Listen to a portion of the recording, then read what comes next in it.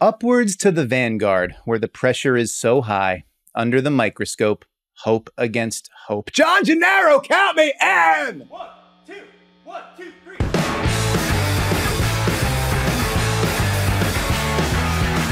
Today's first words belong to the Flaming Lips, Oklahoma City's own, from Race for the Prize off their 1999 LP, The Soft Bulletin, but the rest of them belong to me. Welcome to Devine Intervention, a self-help podcast about basketball. My name is Dan Devine, and before we get started, here are 3 things I am grateful for today. Number 1, I get paid by Yahoo Sports to write about the NBA and talk about it into this microphone and into that camera. Pretty good deal. Number 2, we actually got some snow here in Brooklyn, New York after something like 700 days without an inch of it, which means alternate side parking is suspended for today, which means I don't have to move my car this morning, which means right now, currently, I feel dominant and ungovernable. And number 3, just as important as all of that, I get to spend part of my morning with perhaps the most electrifying man in sports writing entertainment today. My guest is a tremendous writer whose work I first encountered more than a decade ago at Baller Ball, a sports blog dedicated to the tripartite premise that basketball is fun, basketball is funny, and basketball tells a story. Pretty good premise. These days, he is a staff writer at The Ringer, where he has given us mind-melting prose about topics including but not limited to the art of passing, the defense of OG Anunoby, the power of Garth Brooks, and the comedy of Joe Para. He is also the author of a novel called A Little Blood and Dancing, BAM!, which hit bookstores, libraries, and e-readers and audiobook purveyors last summer and is next up on my nightstand. I promise I'm getting there next. Most relevant for our purposes today, he is a native of the great state of Oklahoma who has long harbored great affection for and paid close attention to the Oklahoma City Thunder. Friends, a warm welcome for Tyler Parker. Tyler, thank you so much for being here today. How are you doing? Dude, Dan, I mean, John was not lying. That's, I'm going to clip that out and use that as my resume. That's incredible. Thank you so much. I'm so happy to be here. That's all wildly undeserved, but you're so sweet for saying it. And I'm stoked. I'm stoked to be here. Upwards to the vanguard. That's a Baller Ball mention is blowing my mind, truly. Well, one of the benefits of having been doing this for a while is that you've aged into the place where you actually remember a bunch of shit. So it's like, like when Pina, Michael Pina, also of The Ringer, when he was on, I was like, yeah, I remember reading your WordPress blog, Shaky Ankles, and his eyes got saucer wide. Like, oh my God, before we even were doing this as jobs. I remember writing 4 pieces a week for that Baller Ball thing, waking up at 5:30 before work and cranking out just some undoubtedly god-awful bullshit about Tyreek Evans or something. And that cuts in the cage, man. Cuts in the cage. But yeah, that's blast from the past. Thank you for that. My pleasure. Also, the under the aegis of our friend Jason Gallagher. Yes, on the great Jason Gallagher. Talk about upwards to the vanguard, man. Running the JJ Redick media empire out here. But so yeah, many years ago, many moons. But I have asked you here today, Tyler, not only to talk about Baller Ball, but because when crafting topics for upcoming shows, super producer John Gennaro and I settled on the following complicated and nuanced notion. Holy shit, the Thunder! And given some of the wonderful things that you have written about the team and its players over the years and how hard you lean into the fun of all of this stuff, I could think of nobody else that I'd rather discuss all of it with than you. And we will get there. We're about to get there. But first, here on Devine Intervention, we always try to operate from a place of joy. So, Tyler Parker, what is something from the world of basketball that has been giving you joy this week? So, I'm going to go Coby White. And I don't know. I don't know if there's too much Coby White in the world right now, and it's just going to fall on deaf ears. But I can't get enough. And the way that he has completely elevated things in Chicago, just from an aesthetics perspective, honestly, just purely as the Bulls are on, this might actually be kind of fun. Right. You know what I mean? He's had, a couple handfuls of plays that stand out. I mean, the two that for whatever reason are in my head right now, he had a play against the Rockets where he got Sengun ISO'd on him and just like basically like gave him the full menu of like handle and went by him and hits Caruso for a 3 in the corner. And it was just one of those, like, increasingly, like with every crossover, the Bulls announcers are getting more and more unhinged, you know? And like you feel Stacey King like undoing the top button on his shirt, like, you know, as he's going by Sengun. It was fantastic. And then, I mean, there was a run in the first half against the Warriors the other night, and that loss they had to the Warriors, but it culminated in right before the half, he hits a, you know, Steph-ish 30-footer at the buzzer. And it kind of weirdly felt like a moment, like watching it sort of, you're just like, man, it's really Coby White time right now. You know what I mean? Like this is moving beyond kind of a little blip in the NBA sphere. Like he's put together a little run here that's been extremely consistent and fun. And I'm stoked. Yeah. First of all, I love that you preface this by saying there might be too much Coby White out there. Like this is perhaps indications of bubbles that we live in the world. Like I guarantee you, if you went up to anybody else in the world and was like, is there too much Coby White out there for you right now? That you go like, who are you talking about? That's a good point. Yeah, you're right. Yes. But you're absolutely right. Like this went from a story that was, okay, Zach LaVine's out, so somebody else is going to have to cook a little bit, to like, no, you need to now figure out how things work around Coby White for this Bulls team. Like since the beginning of December, he's at like 22.5 points, 6 rebounds, 6 assists. He's shooting 42% from 3. And as you said, like on increasingly more audacious shots and the kind of playmaking selection befitting his just sort of general, you know, joie de vivre, like the vibe of his play. Yeah. Okay, well, if you can do that on volume with everything continuing to kind of feel good, then yeah, maybe you're not just like, well, we can't figure out what to do with that guy and he's the 6th man and maybe he's just like a fun sideline. Like maybe you actually have to figure out how to build things around him, which further complicates every complicated thing already in terms of how the Bulls navigate their backcourt. But that's like a bigger picture idea. The general point of we find sources of joy and like from surprising places all over the NBA every night. That's kind of what you have to do to keep doing this on a night-to-night basis for, you know, year after year. And Coby White going from like, I don't know if that guy's ever going to make it, to he is cooking like all-stars out in space on the regular is kind of a wild and wonderful one.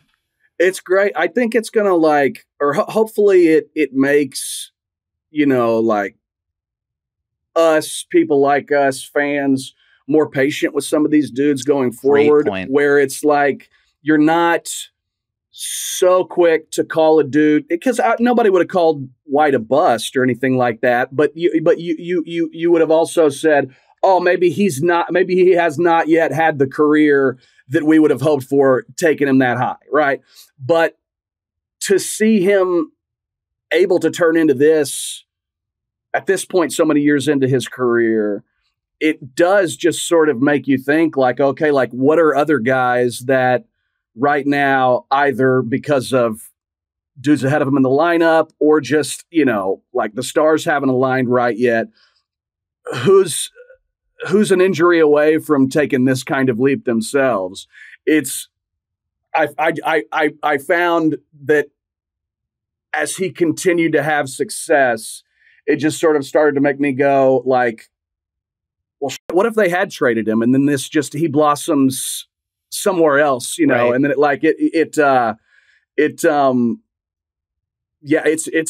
it's been so fun to watch him get to initiate so often. And that since LaVine has come back, it's nice that the White renaissance has not stopped. You know what I mean? There hasn't been like some like, oh, okay, like let's get back to normal here, you know? Right. The only thing I'm going to ask for us to clip out of that is the White renaissance. And we're going to hang on to that and just use that as a stinger.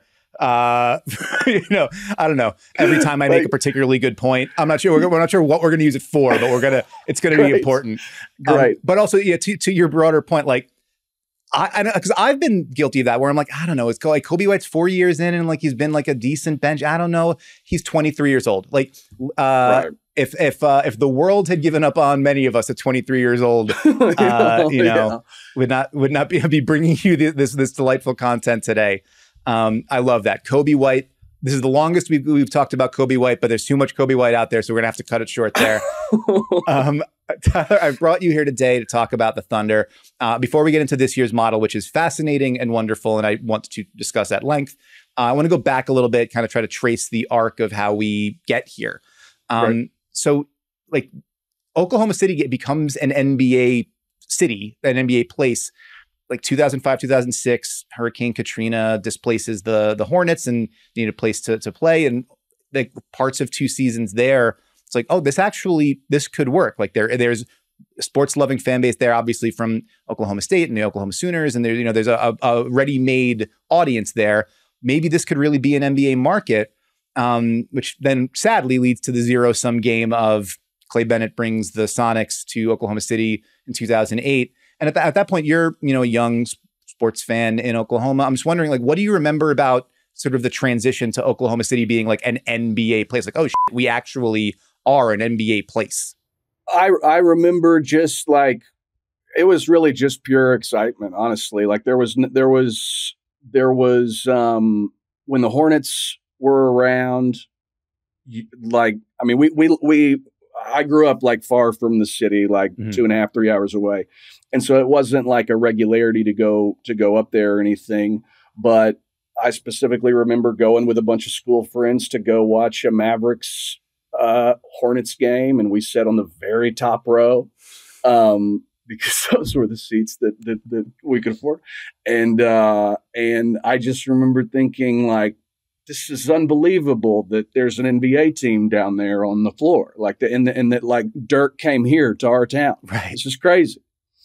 And yeah, and then when the Thunder got there, I remember not caring at all how bad they were and being excited that there were some like young dudes already there that had shown enough that you could be pumped up about the possibility of, you didn't know. I don't think anybody thought, oh, they'll be in the, NBA finals in 4 years or right.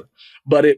But there was like we have Durant here when Russ arrived. Okay. We've got these 2 guys who are worth following. And like, clearly there's something here, varying degrees of it, especially early on. You didn't know that Russ was going to get to what he became, and Durant from jump, you were just sort of like, oh, okay, like I see how this works. Like I see how this ramps up into something, really scary. And so, yeah, it was just pure elation, and just you were so excited that like something that previously felt like something you would have to like go on vacation to do, right, to go see an NBA game. You know what I mean? Is now, oh shit. Like, I went to college like 30 minutes outside of the city. And every now and again you could go in and watch a game. It was fun to be able to go and see Kobe if he was into, that was an option. Just as an entertainment in general, you were just like, this is insane. I can't believe. There's also like, oh wow, these games are just on cable. I can just watch these games. Right. You know what I mean? Like I couldn't afford League Pass at the time. And so I was like keeping up with the league, like probably a lot of other people, just nationally televised games, some illegal streams here and there. Right. And then like you're looking at box scores the next day. And I remember sitting there in college and watching games just on like, Tuesdays and Wednesday nights with my buddies and thinking like, this is incredible that we have NBA programming just on our cable here. I remember thinking specifically that was just a top flight entertainment for me. Yeah, it's not. I mean, it's to transition from like the best damn sports show period or whatever to like, oh, there's like a live actual game happening on this network. It's pretty great. Well, and like something that is typically like you're gonna watch like I think it was the Fox Sports Network. Like you're going to watch like OU Texas Tech, like baseball or something before that or whatever. Like, you know what I mean? Like the programming wasn't exactly sterling. And so whenever, once Earl Watson got to town, things really started looking up, Well, Earl Watson, of course, he's sort of the John the Baptist figure that we've all talked about a lot, bringing the good news of what was to come into town. But yeah, from there, the Thunder become, not just the team on the local package, they become the team you've got to program on the national games because they're so friggin' good. They bring the pre-existing core of, Kevin Durant from the Sonics, and then that first draft of like Russell Westbrook and Serge Ibaka. 2009, James Harden comes, and you got like, it's all happening. It's all here.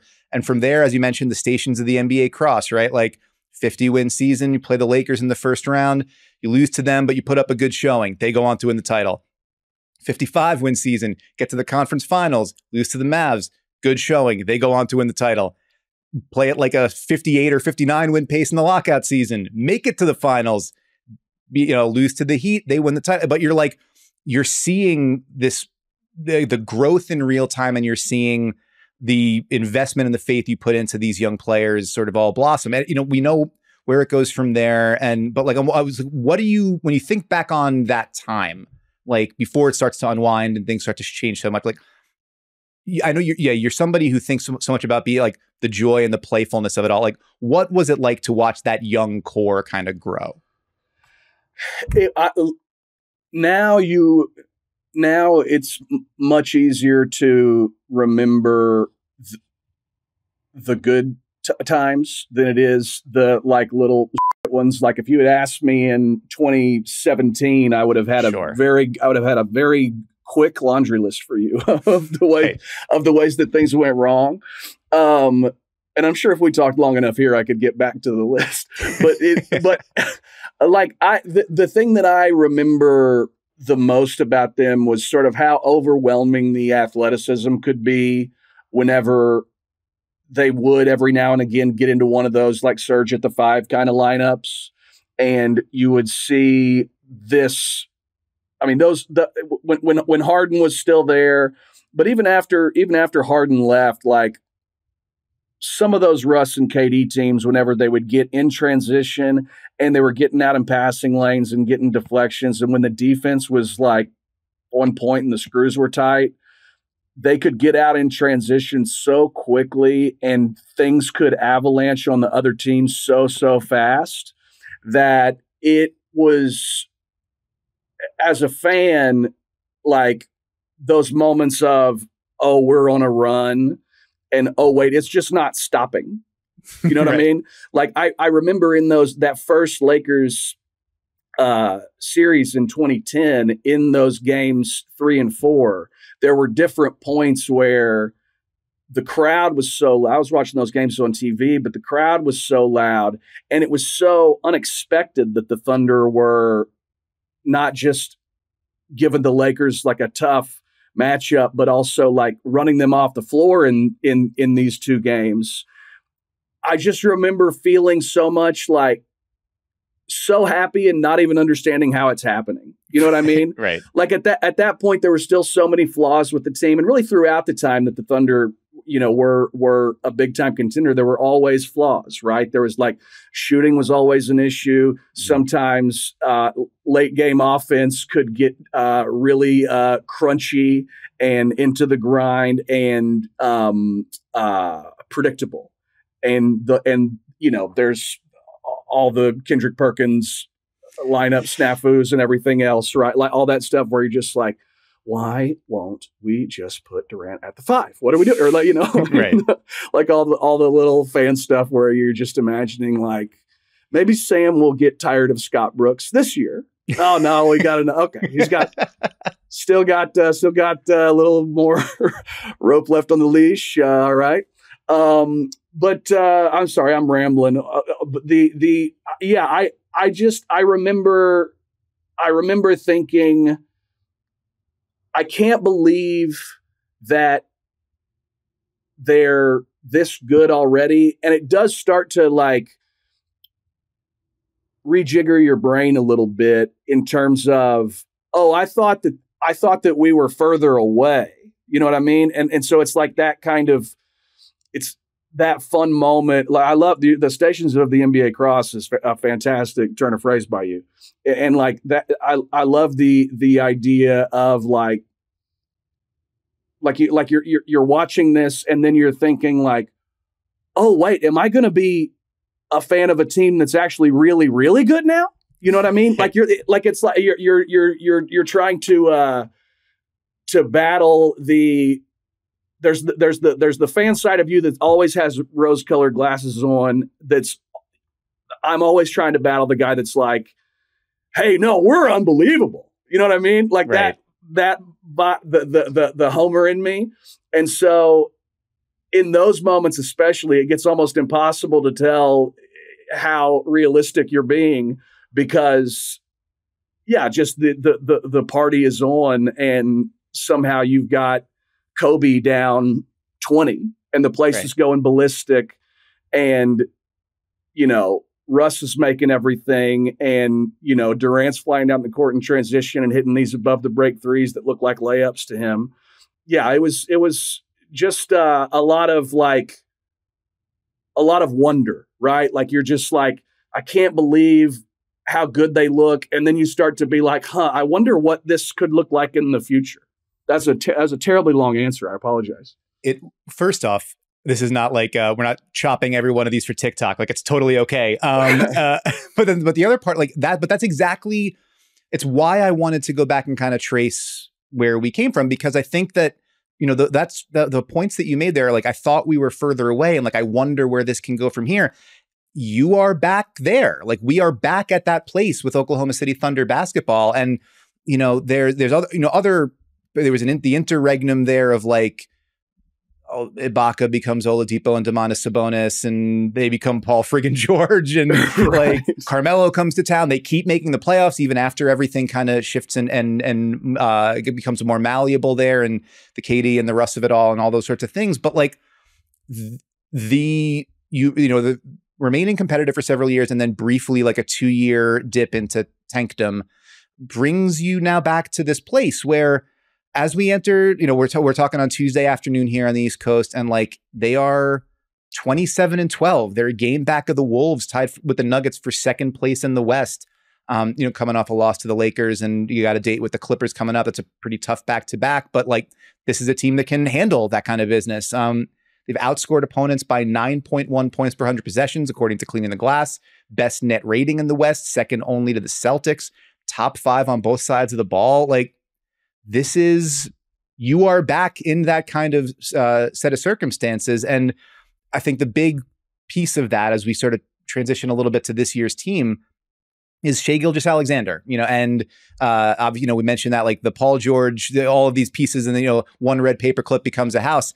Serge Ibaka down the line becomes Shai Gilgeous-Alexander, and he is now like top 3, top 4 MVP candidate, around 31, 6 and 6 a game, shooting 56% from the floor. Yeah, everything I say makes me want to laugh more. And I'm wondering, what is your, and I know you had written a wonderful piece about him making the leap at the Ringer a little while back. And then it seems like he's just sort of kept making leaps, like how Mario can keep jumping in the air. What is your favorite thing about watching Shai Gilgeous-Alexander? What a good question. Man, that's hard. I think it's the off balance stuff, or the stuff that looks like it should be off balance, but somehow he's not. You know what I mean? More like the like below the rim acrobatics, the on the ground acrobatics that he's able to wiggle and manipulate, not just through the whole defense, but also like in these tight isolation situations when there's been more and more times recently where it looks like a defender's kind of got him dead to rights. like where he's maybe picked up his dribble in the post or something like that. And just through lift fakes and pivots and shimmies, he finds daylight, and he's strong enough now he can finish through contact. So it's kind of made him all the more exciting down there around the rim, because he had like 6 and 1s the other night against the Magic. It was something ridiculous. Like he got Jalen Suggs in the air on one in the mid post after a couple lifts, and you could tell Suggs was just furious with himself for falling for the lift. But it was one of those, like, you feel so bad for Suggs. He can't.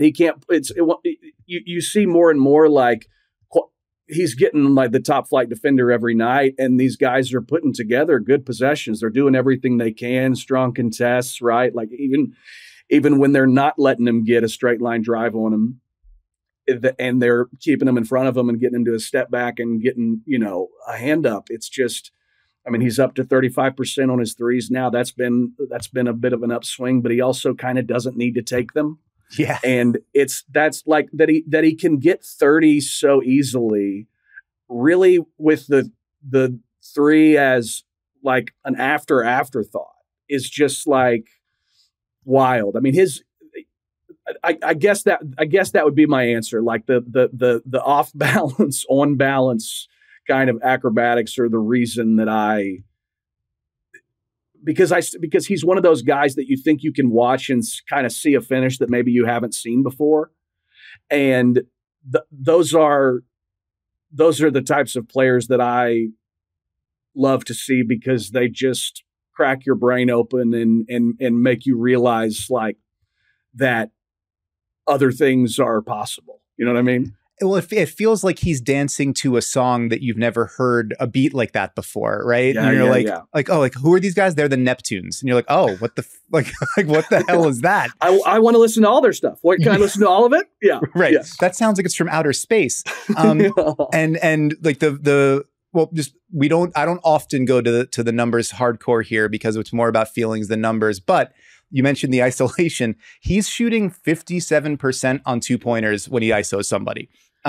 He's what Chris Paul has been in the mid range all these years. Like he's kind of turned into that. Just it's nails. Yeah. If he gets down there and lets it go, you feel really, really good about it, and it doesn't really matter the situation. It's just like all of his in between work, like his stuff from like 11 to 16 feet, like all that whole area is just nasty at this point. Like he really, you feel like he's got full command of whatever he wants to do, especially now that the Thunder are a good shooting team for the first time in what feels like ever, right? Like forever. Yeah. Like that they're actually able to put all this shooting around him and give him this spacing and give him this room to operate. It's just like, that's part of the thing was like you talk about how he, like, I wrote that thing that said he was making the leap, but he keeps doing it. Like it feels like really from jump street, like from when he first got to Kentucky, it's just been constantly people kind of underrating what he can be. And then he makes the leap and people kind of readjust and they say, okay, he's going to be this now. And then he makes another leap and then people readjust. And then he's become a player who it makes me feel like I'm doing him a disservice if I like put any ceiling on, like what he's going to be, you know what I mean? Like for all I know, in 2 years, he's going to be shooting 40% from three on like high volume or whatever, like, I don't know. He just keeps getting better, that the defense has gone up a level in the way that it has this year. And that, because I think it would have been easy for him to kind of let his foot off the gas on that end of the floor, especially with the addition of Chet. Jalen Williams taking a step forward and being able to guard people. Like it wouldn't have surprised me to see him be like, okay, I can conserve some energy down here. They can hide me on some guys and I can just kind of take some possessions off. And he doesn't do that. That he's taken a leap there and is using his energy on that end too. And can actually like affect some change down there has really like sort of also changed where he could end up in my head.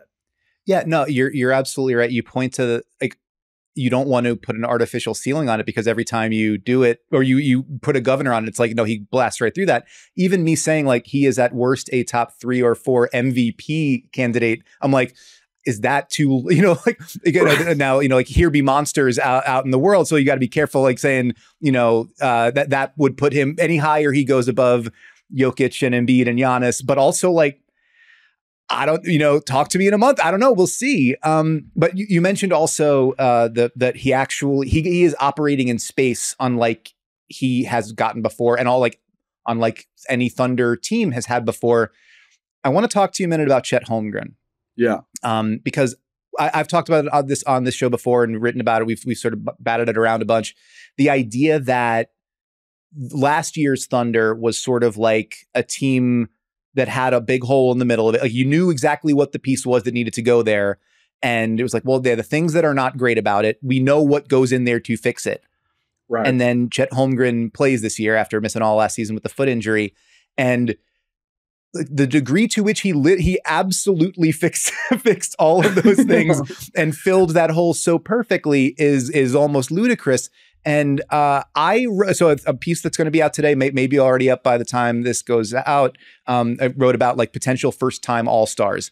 Yeah. I think there's a real chance he makes the All-Star team this year. And I guess I'm wondering, what it's been like to watch him, hit the ground, not even, I don't know, sprinting, to go midstream and to be the piece that exactly what they've sort of were looking for. What is it like watching him sort of hit the ground running like that? Oh, I mean, he's exceeded every expectation, I think, for what he could be this year, especially. And that I think you hit the nail on the head in terms of like watching the games last year and thinking theoretically this guy is the perfect puzzle piece and fits seamlessly, and just we hit the ground running. And it's so weird that that's exactly what happened. Yeah, we're so wrong, so rarely right about this sort of thing. Yeah, well, and it's also like it felt like the type of thing where it's like it yes, he is that, but in 3 or 4 years, you know what I mean? Yes, like yes, he fixes these things long term, but he's not going to be so good at fixing them right off the bat that it looks really good from jump.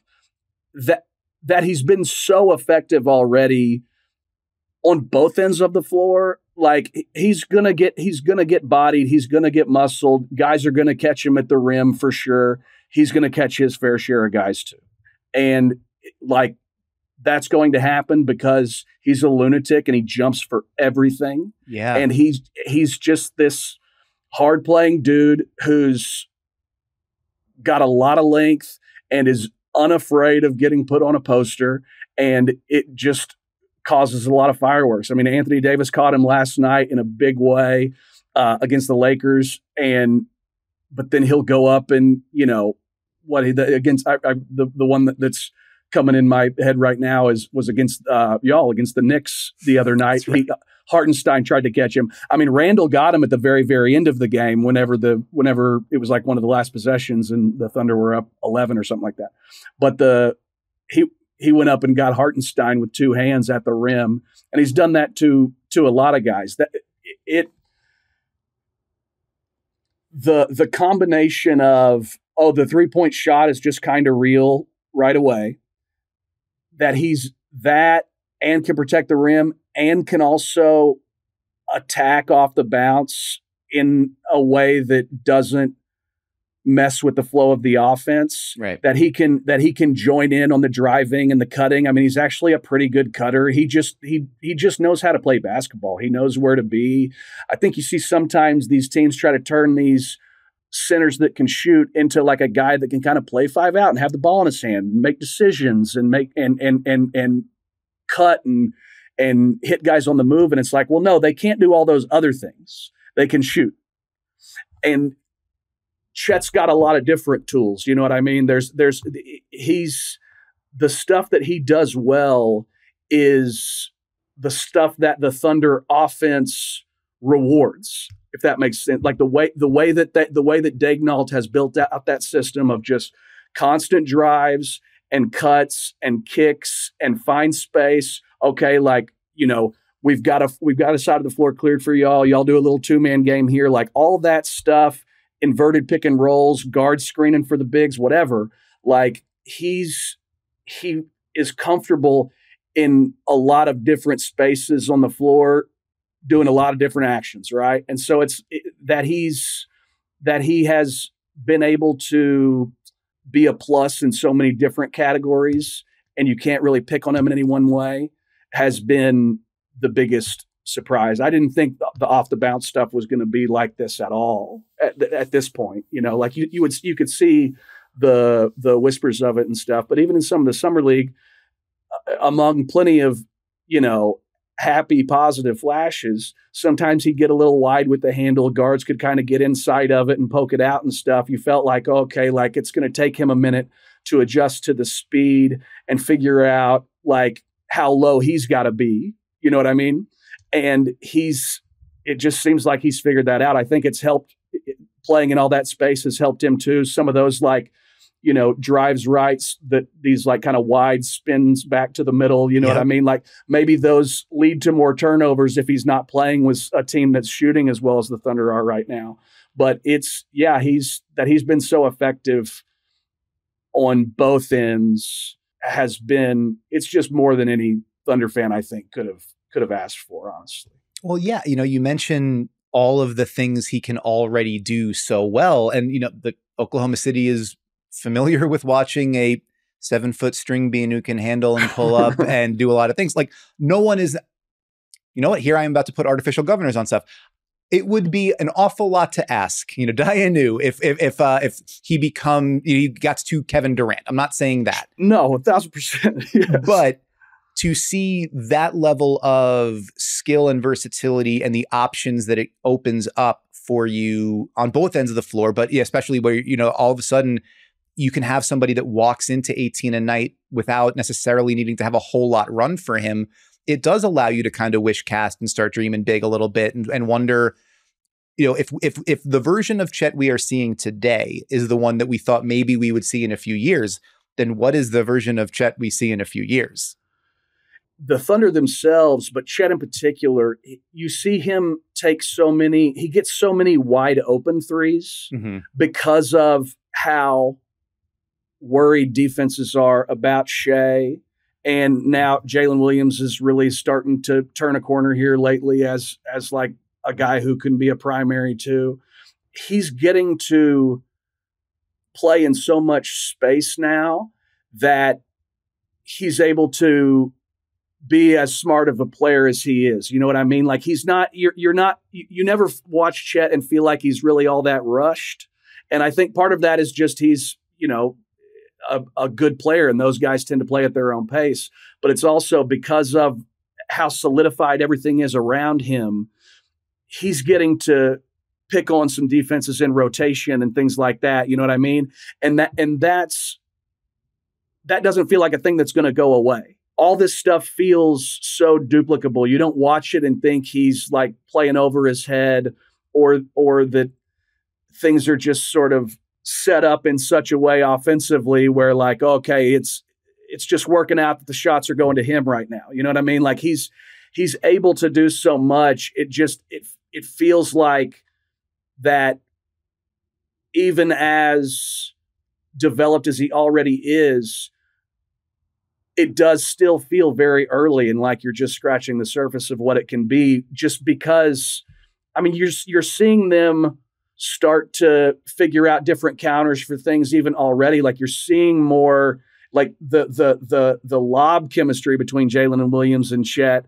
has gotten exponentially better even in the course of the last like 2 weeks. You know what I mean? Like it just, they're still learning each other and figuring out like how Chet's skill set fits around theirs. You know what I mean?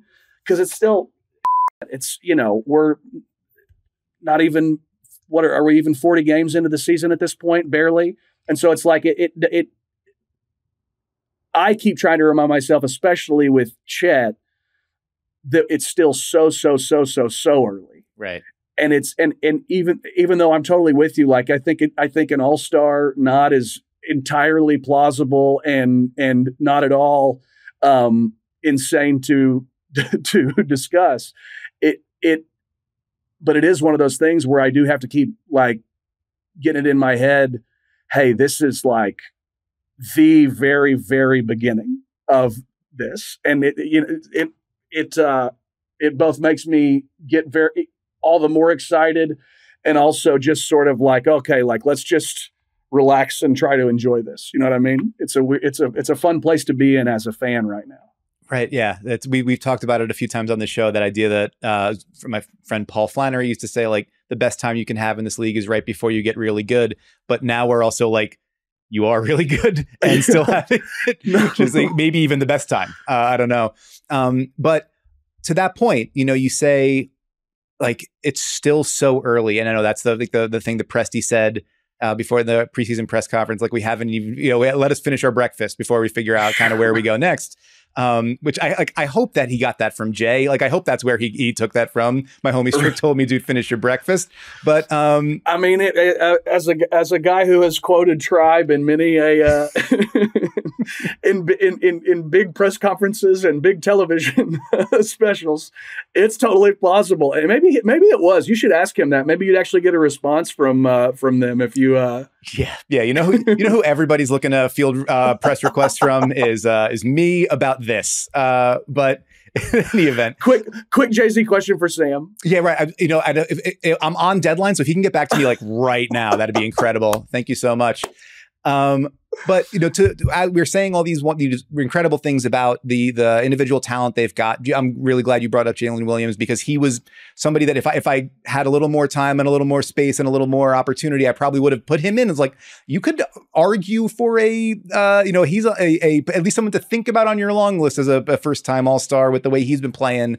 But in addition to just being a top 5 team on both sides of the ball, being, vying for first place, all those sorts of things, this is, I checked the number with Basketball Reference, by average age on the roster, this is the youngest team in the NBA, average age 23.1 years old. Yeah. Right in that Coby White breakout sweet spot. And they have, I counted it earlier. If I might have counted wrong, but I believe as many as 15 control over as many as 15 first round picks between now and 2030, even more second round picks than that, literally more assets than a team could use. So sure. What do you get for the man who has everything? What would you even want to add to this team at this stage? I mean, yeah, that's it. That seems to be the big question right now. I think they need more. I wouldn't want to bring in, unless it was just there are obviously exceptions to everything I'm about to say, but I would hesitate to bring in anybody who messed too much with the shot distribution hierarchy. They're already trying to like figure out how to make sure that Shai, Jalen Williams, and Chet are the 3 guys taking the most shots. Right. That's already something that is like every now and again, Giddey's shooting way too much. Same thing with, Dort's been great this year. Giddey's been playing better lately.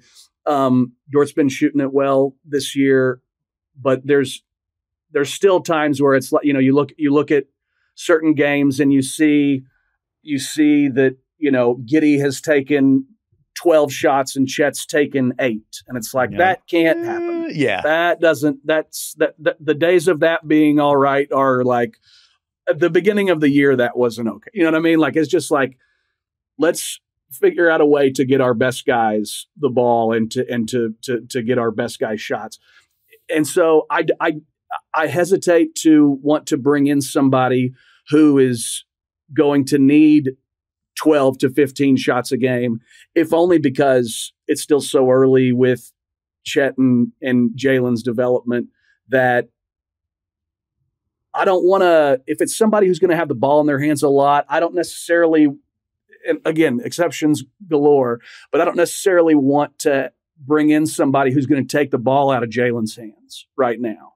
He's started to show a lot of healthy sauce in these late games. I love that phrase. Like it is confidence and execution, like with a dash of how dare you think you could guard me? You know what I mean? Like there's a good combination there that I think he's just going to keep blooming with the more opportunities that they give him, and as he takes more of the reins of that second unit, especially when Shai's off the floor, as it kind of becomes clear, like, all right, Giddey doesn't need to have. Let's move even more of his touches over here to Jalen. Let's get him and Chet in these pick and rolls and let them play in space and just let him be. I mean, Jalen's another guy who in the mid range has just become ice cold. Yeah, I mean, monster. It's. I mean, everybody was talking after that great Celtics win the Thunder had. Everybody was talking about that final play he had where Shai goes and screens for him, and then he just takes Tatum off the bounce and gives Tatum a shoulder, and Tatum can't do anything with the physicality, which is insane to say that somebody like Tatum can't handle that in that moment. But it was no problem for Dub. And there's been a couple of times lately where they've just given him the ball and said, okay, you go shut the door. Like and they feel good about that. And so I get worried about bringing in somebody who might be trying to eat off his plate a little bit, if that makes sense. That said, they need another wing. Somebody bigger that can guard some people and can help on the boards. And then I would love if they went and got a big. My biggest thing with the other big is,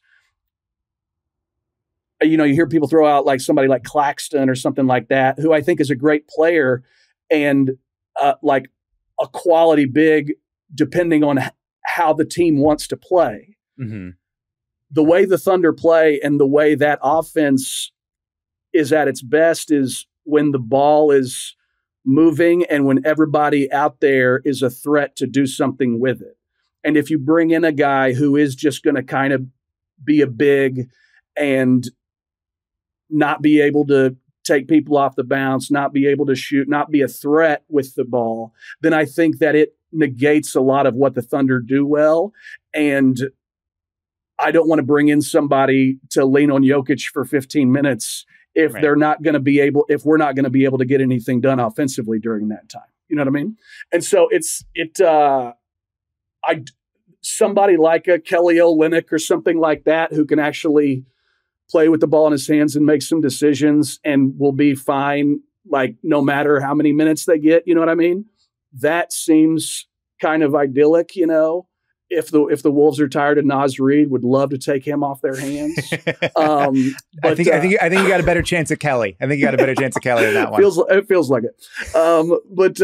No, players in that kind of archetype, I would rather see guys like that than somebody who's going to want to go into the post and get 5 touches or whatever during their stint. Like I'd more rather see some free flowing basketball. I mean, you're seeing plenty of free-flowing basketball with the Oklahoma City Thunder these days. It's an absolute joy to watch them. Let's figure out a way that we can get Kelly Olynyk and, I don't know, Dorian Finney-Smith or something. Let's get those guys over there. That's a hot name. Yeah, right. Like, a bodyguard who's not going to talk too much. Let's get that guy over in the corner. That'd be tremendous for all of us. Wherever we go from here, I'm very excited to see where we go with the Thunder. But where we go from here on the show is we're going to wrap up with something called the Closing Five, Tyler Parker, because as I'm sure you are a certified ball knower. How you start is not nearly as important as how you finish. 5 questions for our special guest. Question the first. As I mentioned earlier, you wrote a novel titled A Little Blood and Dancing, published last summer. I've never written anything longer than a few thousand words, so that prospect absolutely terrifies me. What is the overriding emotion of putting something that big out in the world? Oh, the overriding emotion, if I'm being honest, abject terror. But like in there too, at 49% is just like elation, right? Like there's relief in there. There's dumbfoundedness. There's all sorts of different things mixed in. But yeah, totally terrified because it's the one thing. Well, not the one thing, but it's a thing that when you put it out, if people don't like it, there's nowhere else for the blame to go. You know what I mean? Man. And so you do in ways even different than just like writing a piece, that goes up online. Like, if there's some like kind of weird headline that gets people confused or something, and then you can like kind of say like, oh, well, that was. You can throw a little of the blame that way. This one is like if someone tags you on Twitter and is like, "Hey pal, swing and a miss," then it's like you've got nowhere for that loss to go other than just right around your neck. You know what I mean? And so that all of that, mixed in with just like, oh, I wrote that thing for 7 years and was you're so worried it won't get bought, it won't come out, that it won't come out, right? Like that all this has been for naught. And so that it did come out. I'm tickled, man. It's the book that I wanted to write. You know what I mean? And so it didn't get like bastardized in the editing process. I didn't have to like change shit about it that I liked. You know what I mean? Like it was what I wanted to write. And so I'm over the moon. It's ultimately, yeah. I love both parts of that, because the first thing you said, where it's like, if someone doesn't like it, then there's no place for it to go but around your neck. Maybe I can identify with that as somebody who had to start a show with his name in the title that is just his face and his name and his voice and a whole bunch of things where people are like, yes. Hey, what would you do? What makes this the most like the inside of your head? And I'm like, well, what if people hate that? It's a bummer. But then the second part of that is great, because like when someone says a nice thing about it, you're like, that person must get me. Like if they like this, then they must get what the whole thing is. Totally. And that's a great point. And the compliments that you do feel them more for something that is entirely you and that you've spent a lot of time on. Like I know how hard you work and how much you pay attention to the details and stuff. And so I'm sure that whenever someone compliments a specific aspect of the way that you're doing Devine Intervention, it like, you take it and it feels even better because you're seeing someone see and appreciate the way that you see things and the way, you know what I mean? Like the things that you notice. Yeah. And it's a very good feeling whenever something that you have really fussed over and thought was worth fussing over, when it is appreciated and complimented. Like there is on like a primal level, it's like, oh, that work was good, was for something. Okay, good. But it's just also like, yeah, it's like validation, right? It's like, okay, this worked. Let's try to keep going more towards this, right? Like, how can we be more this? You know what I mean? Yeah, I don't know. I'm all over the place with this answer. I feel that's completely okay, because it made me think of two things, and we'll get from this into question in a second. But that it makes me think of, I forget which football player it was, but it said like, you pay me for practicing the Sunday I do for free. Like every other day is so like when you say like whatever work goes into it and the structuring and the note cards on the wall and how we reorganize all of it, like that's what then like when the actual stuff goes on the page and it comes out that way, and you're like, well, that's the way it is in my head. That's what, that's that I do for free. Well, not for free. Pay people.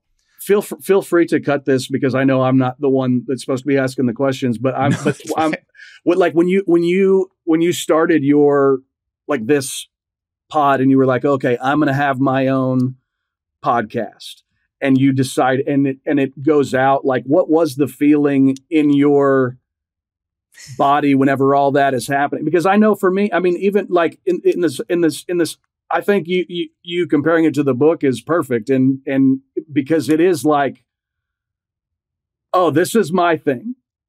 This, you know, like it's like what was going through your head whenever you've done all this work and you've got this format that you're happy with and it goes out like before, but I have a follow-up too, but just when it goes out, what is, because even me now, if like a piece of mine goes up, I'm like nervous. Sure. You know what I mean? Like a little bit, like depending on what it's about or whatever, like you're a little bit like, man, I hope this is received. You don't like, you do want it to be received well, as gross and like desperate as that sounds. Like I can never get away from that. Like, oh man, I hope people like this one. You know what I mean? No, 1,000%. And I feel like, so he's muted, so I can't hear him right now, but I have to imagine that super producer John Gennaro is like laughing his ass off at this question, because nobody has been more subject to my self-doubt and my uncertainty about all this and my like self-consciousness about all of it. When I left the Ringer and I came back to Yahoo Sports, and it was like, well, we're going to get sort of a podcast network up and running.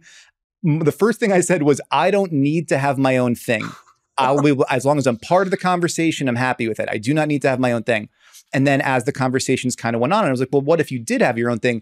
I have been dragged to this place kicking and screaming because of my own anxiety over it, right? Like the idea that if they really get to know you, they will run.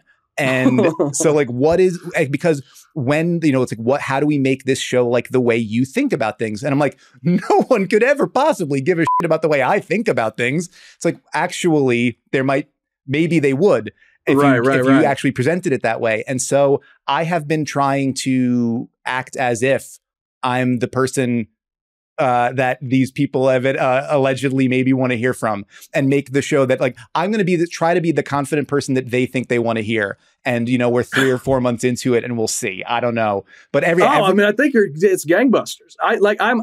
I'm asking you this from a place of, I know the show is going really well and that like you're super bless your heart for that. Well, I mean, I just know that you're super likable and know what the hell you're talking about and are fun to listen to. Like that's all I need to know. You know what I mean? But like, well, now I'm glad we're cutting all this out. That's great.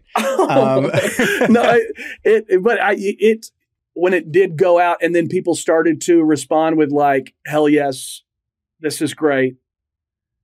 Doesn't that like really get you going? Like, doesn't that feel just so good? It is. And again, this is, you know, maybe too much in my own brain, but like, it is relentlessly surprising when that happens. I'm like, are you sure? And you have to sort of like, you know, the extend to yourself the kindness you would extend to all those other people, that you would compliment their work and you would say like, yeah, I've enjoyed the things that you write, the things that you say, the things that you make. Allow for the possibility that could also be true the other way around, right? That it could be a two-way traffic. And so yes, but yeah, it feels incredible, which is why, you know, you do all the other stuff to prep for it and get ready for it. So, but now we're not going to waste the rest of that prep. Question the second. You have tweeted on multiple occasions about the Liv Moss lifestyle. Yes. You identified Cam Thomas as embodying the Liv Moss lifestyle, and you recently identified a number of other players who do as well, including the aforementioned Coby White and Simone Fontecchio. A 3-word question about the Liv Moss lifestyle. Why not Russ? You know, I've thought about this. I thought about Russ, including Russ on that in the addendum.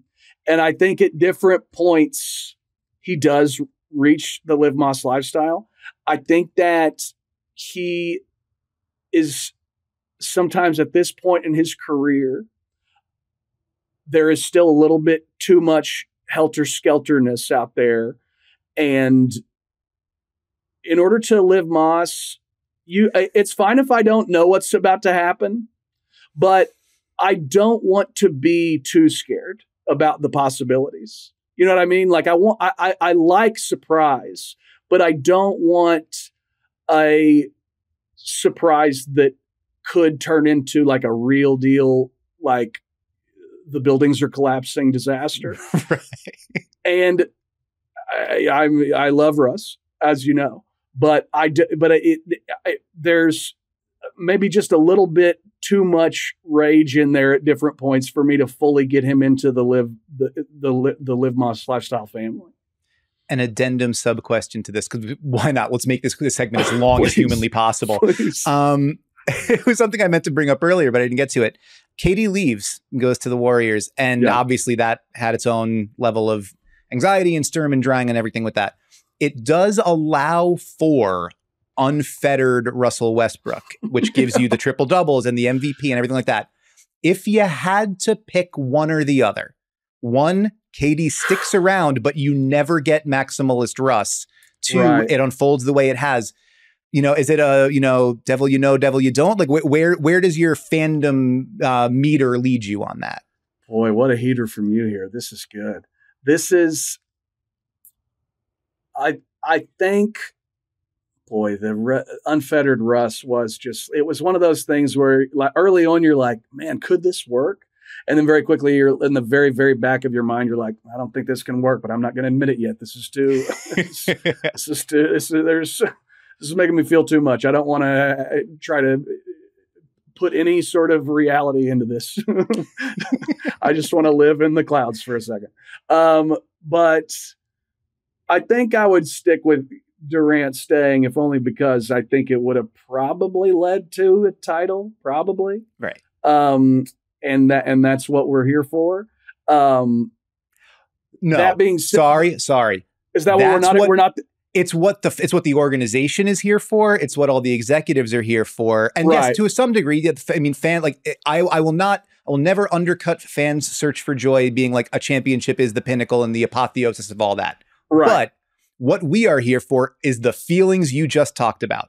That's true. That's a good point. I think in my head, a title would have given me more good feelings, sure, I think, than pure unfiltered Russ. I will say that there were times during that MVP season, and then even in the following one, where when he would go on a run, you would sort of feel like, well, I'm not sure if this can be any more fun.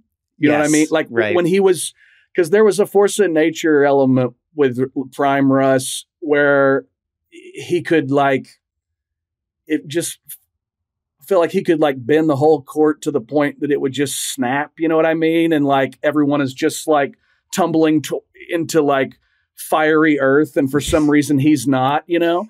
And there was a level of spectacle with him that is hard for one dude to be able to achieve. And he would do it semi-regularly and sometimes for bad reasons. But it was, yes. But there was always some part of you with him where you were and I mean, maybe he's why I gravitate to players like this, or I don't know what's the chicken and what's the egg, right? Sure. But it's I like guys who, when I'm watching them, I think in the back of my head, there's a possibility that they'll do something that I haven't seen and will show me something new. And in a game that, even as much as it's evolved and as it gets, the NBA gets more and more different by the day, right? Yep. Certainly some of the offense is a little bit more homogenized than maybe the I'd like a little bit more of a grab bag, but whatever. It's still changing by the day. And so that there are these guys that can get to a place where you're seeing them actually break some ground still, even, in a league that's filled with guys that were better than him. If going back to the Russ experience, LeBron was better, Durant was better, Harden was better. Plenty of other dudes were better team basketball players than him for sure. And even just individual basketball players than him. But there was something about him where you were like, yeah, but Russ might make me see God tonight. Exactly right. Exactly right. I hear what you're saying. Kawhi is wildly efficient. And yes, around 17 feet, if he can get to a spot, like, yes, it's curtains. But I don't think Kawhi is going to, like, make me trip. And and Russ there's always that threat with him where it's like, I might see a color I've never seen before. Right. And so that holding out hope for guys like that. Well, I'll always do that, if only because it's like Coby White, going back to him, like when you see some of the like dribble combos that he tries in these tight spaces, if he keeps getting this green light, he might do one of these like Steph against the Clippers, like weird figure eight, two between the legs crossovers into a back-to-back between two guys into a 25-footer. Like that might be in his future. And so that those sorts of dudes are always going to get my blood pumping a little bit more than other guys. All that said, supposedly if Durant came, Al Horford was going to come. And if we had Horford, Durant, and Russ, then I feel pretty good. You know what I mean? But as you know, we're also going to have to go through the Warriors again that next year, and you know, who knows how the Cavs are looking at that point. You know, the counterfactual is difficult to then reproduce. I understand. There's no guarantees either direction with the stuff, but I would have loved to have seen what they would, because part of the thing with those late period Thunder teams was there were like a lot of injuries, obviously, like at crucial points in some of those in some of those postseason runs and things, but there were also just injuries like during the seasons, and so there wasn't like Ibaka would be dinged up every now and again, right? And Durant and Russ might take turns being out for some games. Like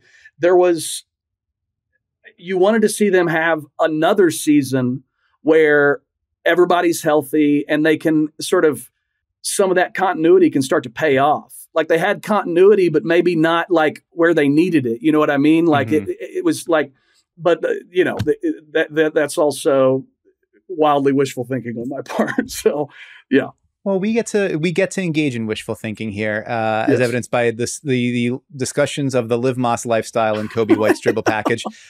Question the third: before you became a real professional basketball writer, you studied and performed improv comedy in Chicago, legendary Improv Olympic and Second City theaters. Who are some NBA players you think might make good scene partners? Oh my God, Dan, you're really coming with just gas today. This is great. This is fantastic. Good scene partners. Well, what makes a good scene partner? Happy to let their go, in like always has ideas and is coming with something good, but is also happy to let their go in the name of a better direction. You know what I mean? For the scene, I think. And I would say, who would probably be unbelievable at improv are the Lopez brothers. They would probably be like, they would probably be frustratingly good, I think, at it. For like people that had been doing it for a long time, they'd like watch them and be like, well, why are they good already? What is that? And the Lopez brothers would be good. I think that Anthony Edwards would probably be unbelievable at it. I think that Jordan Poole would either be the best improviser that you've ever seen or would tank shows at the drop of a hat. Like, I think he either comes on with the best bit you've ever heard or people get up and leave after he initiates. I mean, it seems to be a replication of the experience we've had thus far in his career, where it's like, you're either Steph Jr. or you are maybe the least watchable player in the entire NBA. But maybe it winds up being a certain level of watchability to that as well. You know, like I cannot believe it's unfolding this way. Yeah.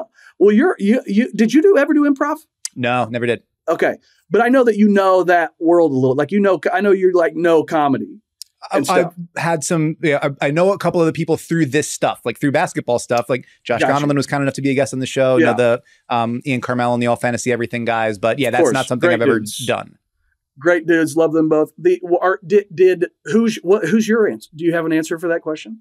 No, I love the Lopez brothers because what I was thinking of, especially when you said like somebody who will bring ideas, but is willing to get out of the way to make it all work. I'm like, it's somebody who is willing to box out and like make sure we like, and I wonder, Steven Adams, I wonder if he's a little too taciturn and sort of dry for it or like a little bit too, but I love that idea. Sorry. Super producer John Gennaro just pops into the chat to scream Josh Hart, which is picking up on a bit from the pre-roll, but also very well could be. And somebody who probably would be. He probably would be good. Yeah, the natural dynamic that he and Jalen Brunson have as a comedy duo in the post game pressers, I could see that working out really well. And now, that just obviously just makes me start thinking about the Knicks, and then I think of OG, and then I think of what about Scarves, his moment with Serge from a few years ago, and that I do think is one of the funniest interactions that I've ever seen, like committed to tape between two NBA players. I really think it's like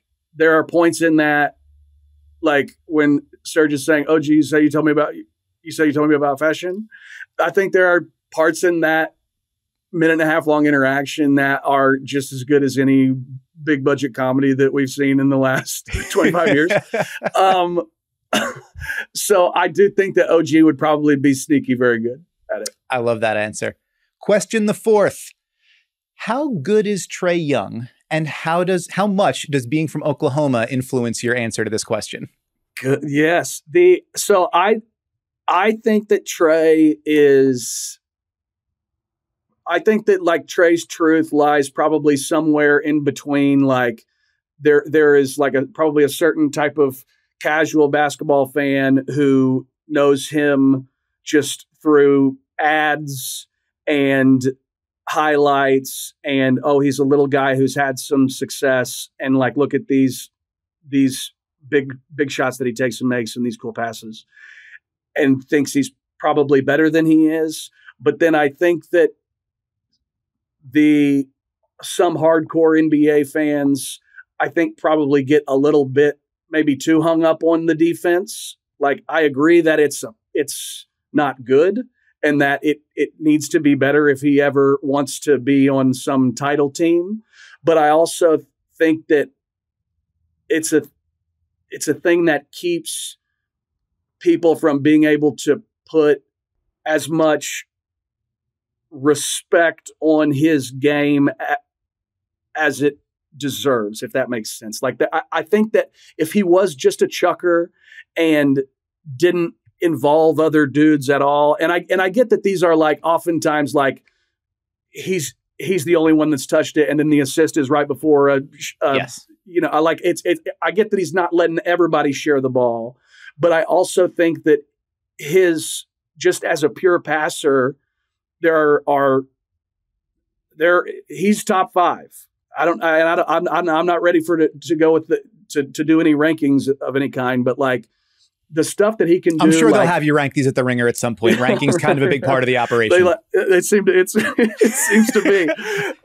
Which I was part of plenty of them. That's not a shot at the company. I was there right, and I was in the mines too, man. No, I get it, and it's also like there's a lot of places have a lot of rankings. It seems 1,000%.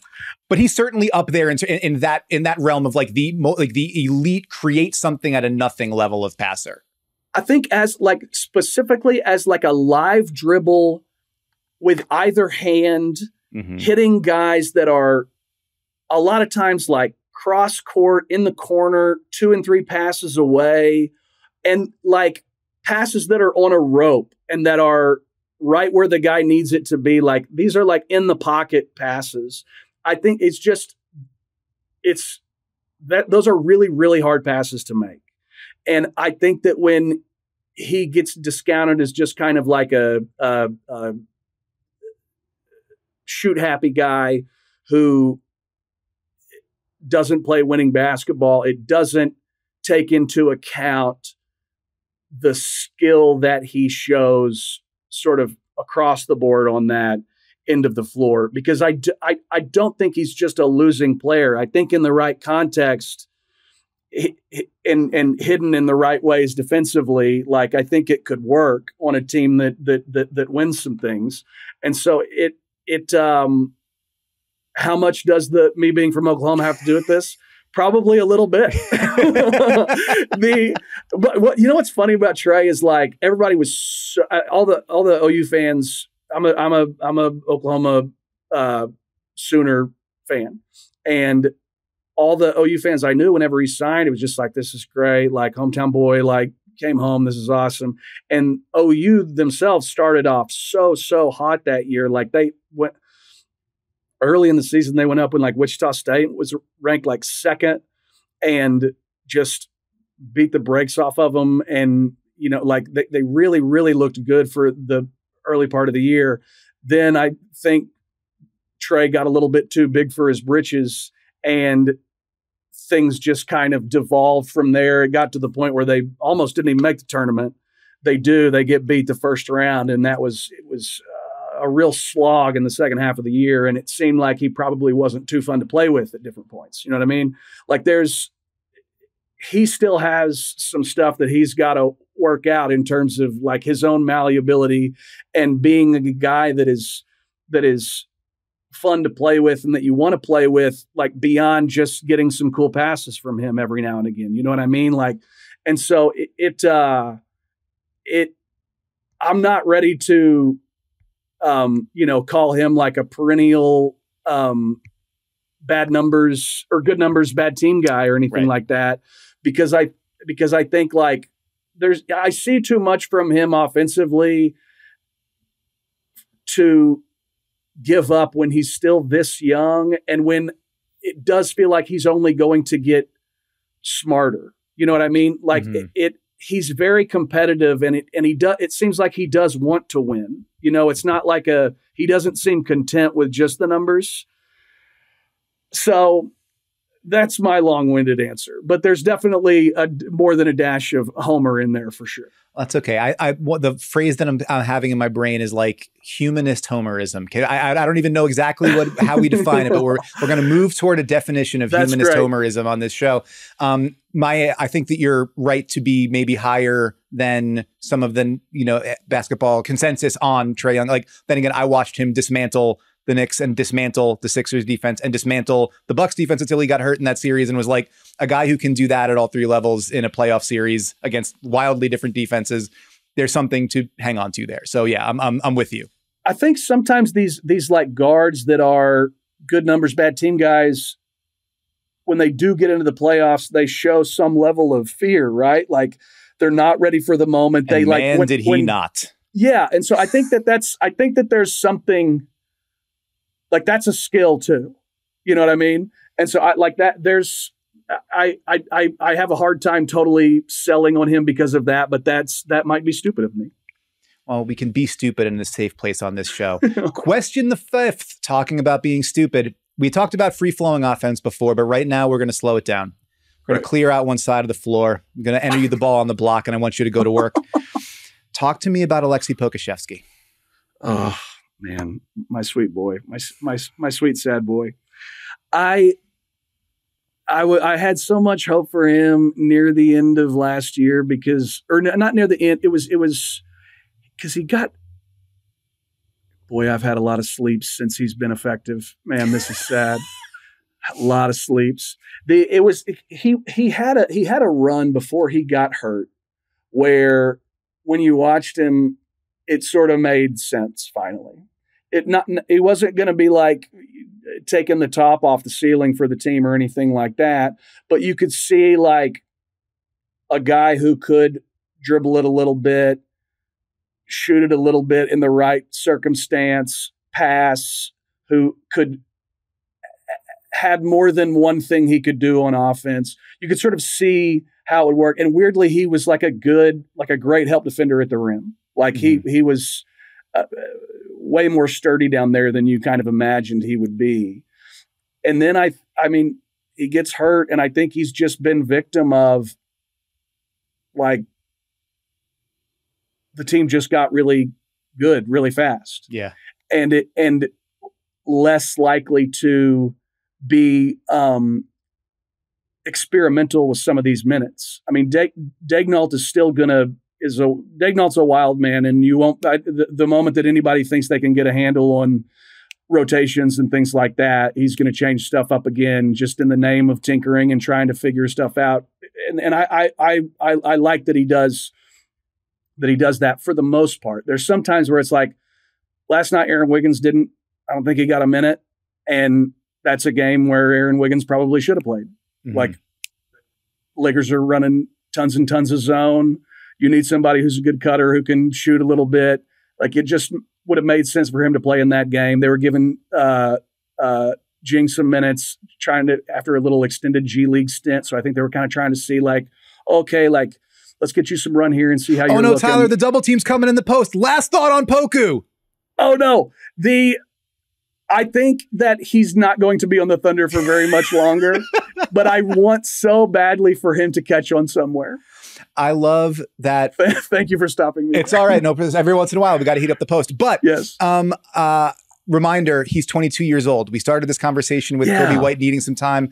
Let's hold out a hope in our heart for Alexei Pokusevski. Maybe in a year, we're having the same kind of conversation about him getting an opportunity. Before we get for a year down the line, the last thing we do on Devine Intervention is a weekly recommendation. Does not have to be about basketball. Does not have to be about anything we've been talking about. Just something that is good and cool, you like and think other people might like. Tyler Parker, do you have a recommendation? Yes, I do. This is the one thing that I forgot to think about. Dan, I'm so sorry. What could be my recommendation? If you would like to take a minute, I can go first. You go first, please. That would be great. Right. Thank you so much. No problem. You mentioned earlier, we talked about comedy, your comedy background, and just like some of the people we've gotten to know in that world through this thing. One of them that I know is Jesse David Fox, who is a culture editor at Vulture Magazine, comedy critic there. He wrote a book called Comedy Book that is about how comedy conquered culture and the magic that makes the comedy work. And it's sort of like, it is something, the goal of the book is to elevate discussion of comedy, stand-up, improv, movies, sketch, whatever, to treat it like a real art form. It's something like to apply the principles of criticism to comedy. And like, I know there's the general idea of the more you inspect or poke at, it's like poking the dead frog, right? That's the idea. Like, the more you dissect comedy, the deader it gets and the less funny, fewer laughs there are in that. But if it's something that matters to people, and I think it is, I think I like the idea of being able to take it seriously and to think about it and why it works and what parts of it work and what parts of it don't work and that kind of stuff. Jesse does that about as well as anybody that I am aware of, and the book is a fantastic read. I'm almost finished with it. Right after that, I get to a little blood and dancing, but I heartily recommend, if you are somebody who likes comedy of any kind and likes thinking about it, Jesse David Fox's book, Comedy Book, available wherever you get books. So that'd be my recommendation for this week.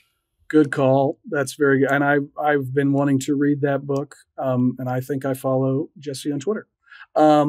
Mine will be in a similar vein. There's this comedian, Gary Gulman, who just came out with his newest special that's called Born on Third Base. He also came out with a book, which I'm wanting to read, called Misfit, which is about kind of his adolescence and growing up in Boston. But the thing that I've seen is his newest special, and it's very, very good. And he's a comedian that really pays attention to the words and has spent a lot of time clearly like crafting these bits and putting bows on them and really like making it a Swiss watch with the way that everything works with everything else that's in the set. And yeah, I mean, it's just his special before this. I've been a fan of his since his special before this, which was called The Great Depression, which is on HBO. And unbelievable that I'm not remembering this guy's name. Judd Apatow directed it. And you know that guy. What was funny is like, because Judd Apatow wrote that book that was maybe called something A Dead Frog. And so I thought of it whenever you said that, it made me, I think there's a bunch of his conversations with comedians. But anyways, Goldman like sort of got institutionalized and was like really dealing with like clinical hardcore depression. And the special is about him getting out of it and his experience with it. It's also about his mom a little bit, who's kind of a piece of work. And so just Goldman's comedy across the board, I think he's like one of the best guys doing it right now. Absolutely. And I don't care about it, but if people do care about it, he doesn't ever really curse that much. Which right. That's usually a deterrent for me. I usually think that it's kind of a crutch. Whenever you hear that about a comedian, especially if that's one of the first things I hear, then I get very, very worried about its quality. You know what I mean? It's kind of like whenever someone's like trying to say that a guy is going to make it to the Hall of Fame and they bring up his Olympic stuff. You know what I mean? You know, and you're kind of like, I don't know, leave that further down. Don't let that be one of the first ones. Yeah, that shouldn't be in the lead. That should be 4 or 5 paragraphs down. Yeah. But Goldman, if you have people that won't listen to stuff unless it's clean, he's like the ideal for that. You know, Bergazzi's good too. Mm-hmm. But Goldman's really got some high quality shit. Well, it's, I mean, whatever gets them into the church, right? And then it's about, the sermon that comes after that. But I love that phenomenal recommendation, phenomenal appearance on Devine Intervention for Tyler Parker. We're also going to make sure we recommend one more time on the way out the door, A Little Blood and Dancing by Tyler Parker. The novel came out last year. Absolutely. I cannot wait to get into it. Tyler, if there's anything else that you want to make sure to make people aware of or plug on your way out the door, please do so now. Nothing in particular. Got a couple things coming down the pike at the Ringer that'll probably hit late this month or early next, but nothing of consequence right now to say go click on that, you know. Well, we'll keep our eyes peeled for that at theringer.com. What a great website. That is going to do it for us here on Devine Intervention. Thank you so much to Tyler Parker for taking all this time to be with us. Thanks to super producer John Gennaro for doing all the things that he does to make this show look and sound great. If you got a minute, wherever you're listening to or watching this, please go rate, review, subscribe, rate us 5 stars, write a review, let people know about the show. It helps with discoverability and growing the show. So if you've enjoyed it, that will be really kind of you. Thank you so much for listening. We will see you again next week. Take care of yourself. You deserve it.